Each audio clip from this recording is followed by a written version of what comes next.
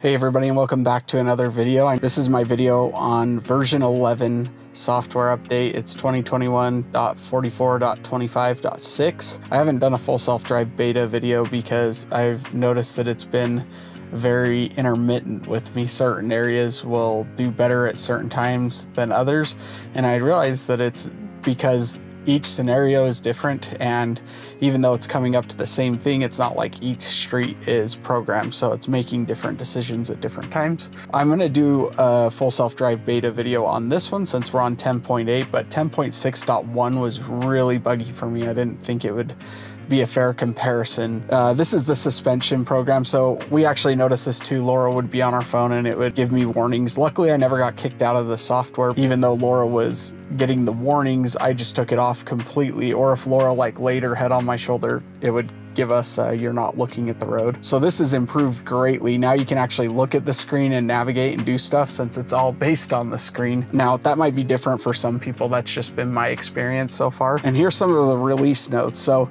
there's a lot of different improvements. I'm coming in a little bit later on this update video, so if you watch other YouTubers, you've probably seen some of this. Improved object attributes network to reduce false cut-in slowdowns by 50% and lane assignment error by 19%. I've noticed this as being an improvement. That's basically when it just slows down thinking that somebody's going to cut in front of you, but it's still pretty bad on the freeway. On the freeway, you have to understand that there's full self-drive beta software, which is for city streets, and then navigate on autopilot software, which is totally different on the freeway. So you can't really compare the two. And so that's why you don't see very many freeway driving videos anymore, because it's different software. They haven't done a single stack yet. Improved photon control vehicle response latency by 20% on average, expanded use of regenerative braking on autopilot for smoother rides, right? So a bunch of technical specs. I'll post this all if you want me to really go through each and every one of this. Basically, it's just driving a lot smoother than it used to. Full self-drive beta, when we first got it, I think it was 10.4. It was not very smooth. It had very bad braking. This is great at braking. Obviously, full self-drive beta software will pull you out if it's raining at all.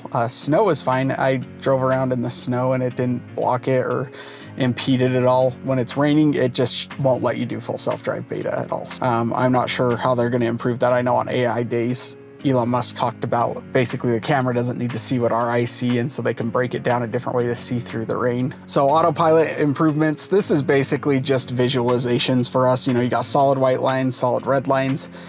They took away the tentacle, so you got a solid blue line, which that's quality of life. And then my favorite part, the redesign of all of this, the UI, right? There's a lot of really good improvements that came into this. We'll walk through this here in a second. The cabin camera is making sure that we're alert, right? Light show feature. So I haven't even tried this out, but maybe we'll take it to a parking lot. I'm guessing it's just the holiday dance thing. Customizable app launcher. Man, I've been waiting for this for a while now. The way that this works, I'll just show you right now, is you've got your app launcher here, and then much like any device out there, I just got a notification. So I like that it's just a smaller version there. So say that I wanted to do something with this, right? The theater, I could hold that and say I wanted theater down here. I can now put theater down there, right? And, you know, click out of it. And I've got the theater down there. I've added it to the customizable things. For me, I've got the music, text messages, the camera, the theater mode, right? So customizable, which is so great. Simplified controls. So this is basically, you know, your controls that you had for the windshield wipers, the charging, all of that. You now basically have a subcategory right down here. You can see my home link is up, and also just the other quick menus and stuff. And here, just to give you an idea of what the menu system looks like, it's more like the Plaid Model S now, which is much, much better. I think it's a huge improvement. The only thing I don't like is I did like seeing, because we have premium connectivity, I did like seeing whether I had connection or not. But this is all great, like a lot more user-friendly on searching around things, right? Have the windshield wipers on auto. If you're on full self-drive beta software, it automatically makes you do that because it clears the camera off by itself. It's actually kind of cool how it does that. And then, you know, your steering wheel, Sentry mode, and then your dash cam. Mine says unavailable right now because I don't have any memory. So, and then I like pedals and steering, right? I don't know what pedals are referring to. That must be a Plaid Model S thing or Model S thing or Model X. You can see the settings that I have currently right there. charging, you know, just a much cleaner looking setup, right? I have mine on assertive, customize, navigate on autopilot. Let's see, there's nothing else, you know, Mad Max. I like it to be as assertive as possible, so I put all the settings on that. Now this is a new feature right here, automatic blind spot camera. That basically means that when I hit my blinker, it's gonna pull up my camera, right? Blinker right, blinker left. Huge update. We've been wanting this for a long time, and so having that finally accessible to us is pretty awesome. And you know, locks, this shows, you know, the cars or key cards, and then I like that. I think that's a new feature right there. I do like that. Sometimes you don't want your whole car to unlock, so that would just make the driver door unlock, you know. You can now turn it to dark mode all the time, which I thought I would like, but I really don't like it during the day. It's kind of hard to see. I could crank up the brightness and probably would stay there for longer, but for now I'm just going to keep it on auto. Current trip settings, navigation, you know, your typical, those haven't changed much, right?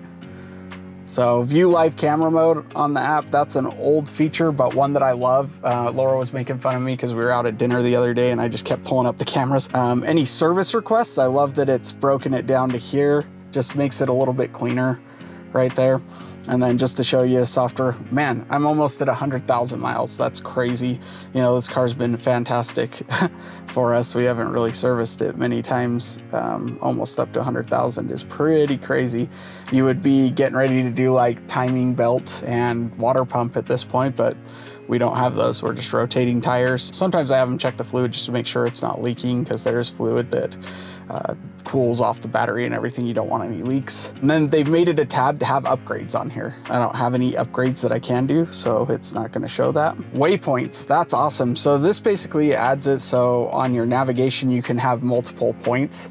I'll do this in a future video, but basically it makes so you don't have to have just one point that you're going to, it'll have multiple points. They've added TikTok. I'm not a TikTok fan. I don't have a TikTok, I don't watch it, but if you like TikTok, they've added it. Sonic the Hedgehog, one of my absolute favorite games growing up, so I actually might start playing some games in the car. And then upgrades to Polytopia, Sudoku, subwoofer. Man, the subwoofer settings, when I change them up, actually kind of hurt my ears. Where you find this, a lot of people don't know this, but if you go up here, you have tone, and then you've got sub controls now. Usually I have this on auto too. I put it all the way up, and it's not like a low rumble, it's more like a low sound that you end up hearing in your ears, which is pretty crazy. Cold weather improvements, just like anything else, right? Cold weather improvements come up. It's kind of like the various fixes and bug at this point, you know. Automatic seat heaters, which is pretty cool. Laura needs this, she likes it, and just having it auto-regulate so that the HVAC system isn't the only thing kicking all the time is pretty cool. And then any improvements to managing dash cam clips is always welcome. This is cool that they've made it a little bit better, right? Hide map details, you know, that's just other quality of life things. I'm gonna drive it just for a second, just so you can see some of the things that changed. Let's back out of my driveway. Now, I'm not using a GoPro right now because we all know that GoPros are notoriously terrible in low light. So, you know, I've got my overkill camera set up right now. I've got my A7S III hooked up, and just really hoping that this suction keeps a hold of it. Let's drive and show you a couple things better. I like this too. Your notifications are just nicely there at the bottom. Home link is showing. And so look at this. This is really cool. You've got your auto settings and everything that pop up. An absolute favorite part, bam, I've wanted this for a while. I do like the visualizations a lot better than necessarily having the map. Now that's kind of at certain times, that's the crazy thing, or the good thing about it is that you can change it up whenever you want to. So, you know, if I want to pull this back and have the map, I can have it back. I can spin that around. This came to a full stop right here, which it shouldn't have. So I'm gonna just report that real quick. It's choosing to go right. It's kind of funny if you have full self-drive beta on and you don't have any destination selected. Wow, this is handling this stop sign pretty bad. I don't know if it's because my roads are very hilly and stuff, but it's super hesitant to do anything around my house. Obviously you guys can only see the screen right now. Let's give you guys a wide shot. So let's see where it goes. I think it's gonna just circle me back to where my house is. Now, one of the toy box things, I'll have to pull the toy box things up. The Santa Claus mode, I guess is, oh, it got mad at me. So that was me looking at the screen too long. Let's do jingle all the way, I guess. So apparently it animates people walking as elves. You know you're the mastermind. Run, Rudolph. I don't like that you can't turn off the sound, so we've got that sound. Don't know if it'll copyright strike me.